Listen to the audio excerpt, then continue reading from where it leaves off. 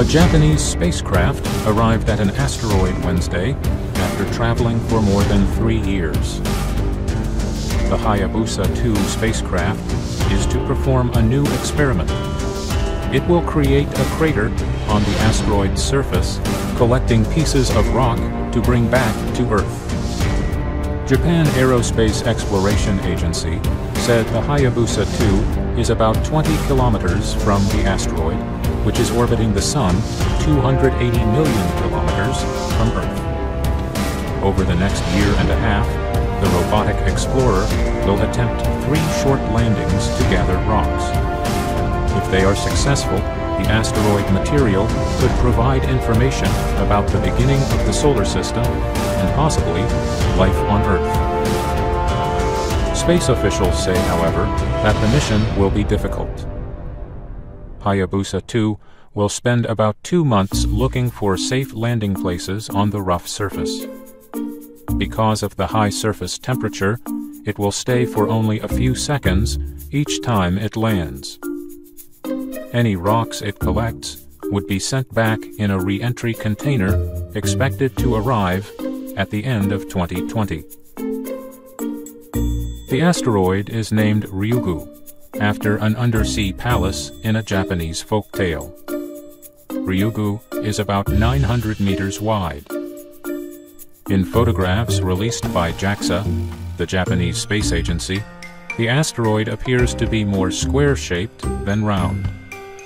A number of large craters can be seen. Project manager Yuichi Tsuda described the asteroid in an online post. He said, "The rough surface will make choosing landing places both interesting and difficult." The first landing is planned for September or October. The final landing is planned for April or May. Before the final landing, Hayabusa 2 will send out a device that will explode above the asteroid. It will shoot a 2-kilogram copper object into the asteroid at high speed to create a crater. Hayabusa 2 will reposition itself on the other side of the asteroid to protect itself during the operation. It will take another 2 to 3 weeks to make sure any wreckage that could damage the explorer has cleared. Hayabusa 2 will then attempt to land at or near the crater to collect underground or surface material that was blown out by the explosion. The spacecraft also will send out 3 vehicles or probes. The probes do not have wheels but can hop around to study the surface and collect rocks. Hayabusa 2 will also send a French-German-made lander to study the surface with 4 observation devices. Asteroids orbit the Sun but are much smaller than planets.